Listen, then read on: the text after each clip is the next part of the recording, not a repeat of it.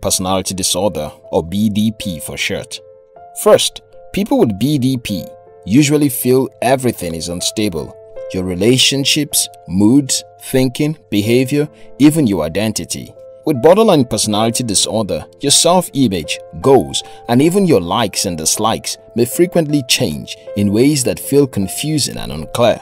As with most disorders, BDP is treatable, so you don't have to lose hope. Individuals who struggle with borderline personality disorder can be highly sensitive. They have a dialed-up nervous system. Because they are highly sensitive, they can quickly react to things and find it difficult to calm down when upset.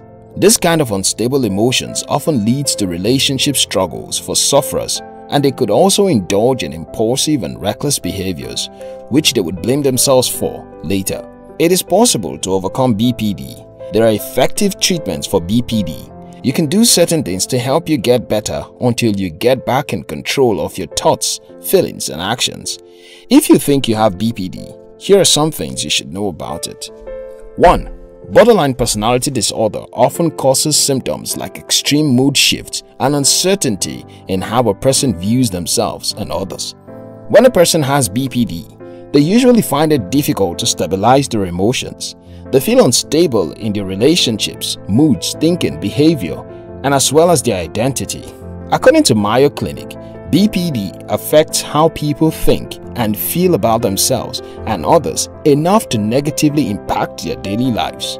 According to Francesca Pereplechikova, PhD, Assistant Professor of Psychology in Psychiatry at Weill Cornell Medical College, people with BPD don't just experience mood changes. These shifts can be so severe they make a person feel overcome by massive waves of emotion. And according to the National Institute of Mental Health, NIMH, the stimulus for these extreme emotional reactions can be minor, like a loved one leaving for a business trip. Many people without BPD have a fear of people they like or love leaving them, but people with BPD often experience this so intensely that they have a hard time trusting others and will cut people out of their lives.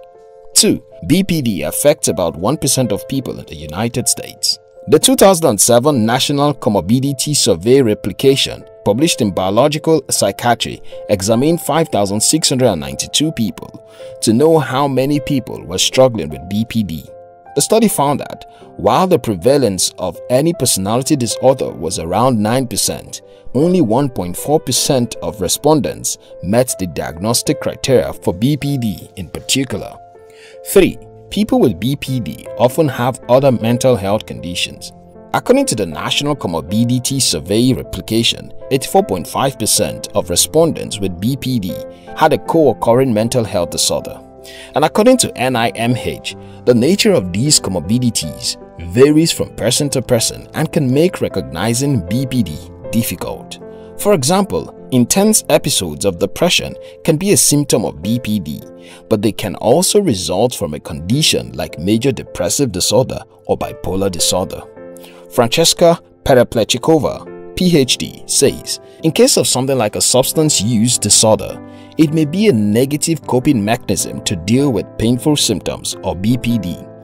In the same way, the feelings of abandonment and alienation from oneself and others, along with a lack of close and stable relationships, may lead to depression. 4. Borderline personality disorder and bipolar disorder are not the same thing. BPD and bipolar disorder are similar in some ways. For example, bipolar disorder also causes extreme shifts in mood and behaviors.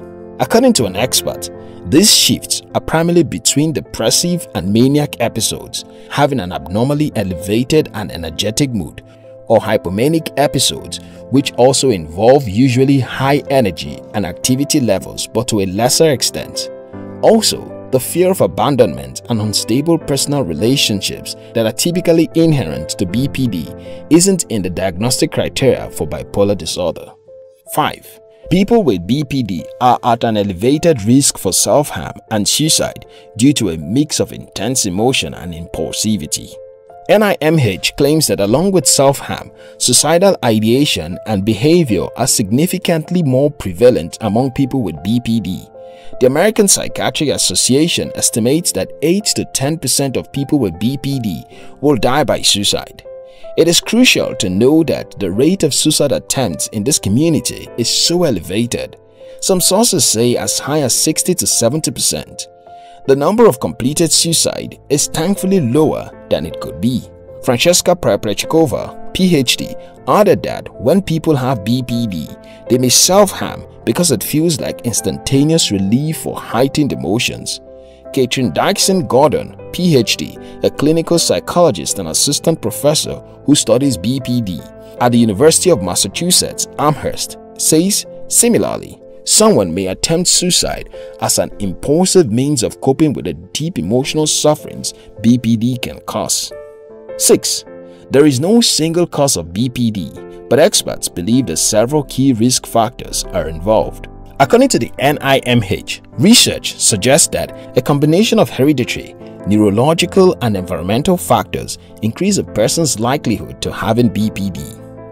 As NIMH stated, if a family member has BPD, you are more likely to have it, but no known gene is linked to the condition. It also appears as though the brains of people with BPD have structural and functional changes in areas linked with things like emotional regulation. But it's not clear if those changes are a cause or result of the condition. When you consider factors of the environment, many people with BPD report instances of childhood trauma, including abuse, abandonment, and unstable relationships with their parents. 7.